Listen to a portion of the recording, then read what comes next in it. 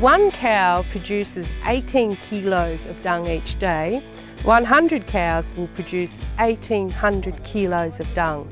Now that is a massive amount of dung.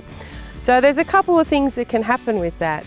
It can either be processed by dung beetles and be a real benefit to our soil, or it can be washed into our waterways where it's a real nuisance.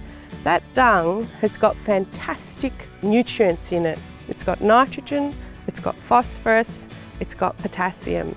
They are all important nutrients that will enable our pasture to grow. Once you get them established, they're willing little workers. You don't have to kick them out of bed in the morning to start work.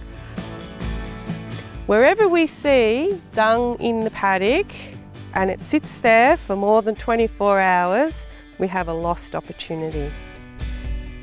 This is one of our beetle traps. Very basic. It's just a plastic box and a piece of inch mesh. And I've made it into a cradle, this one, and you just put dung, they're starting to fly away.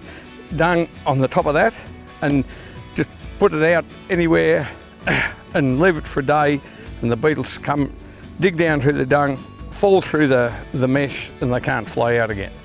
The Dung Beetle resource package is on the North East Landcare website, and that's a really great spot to get some basic information.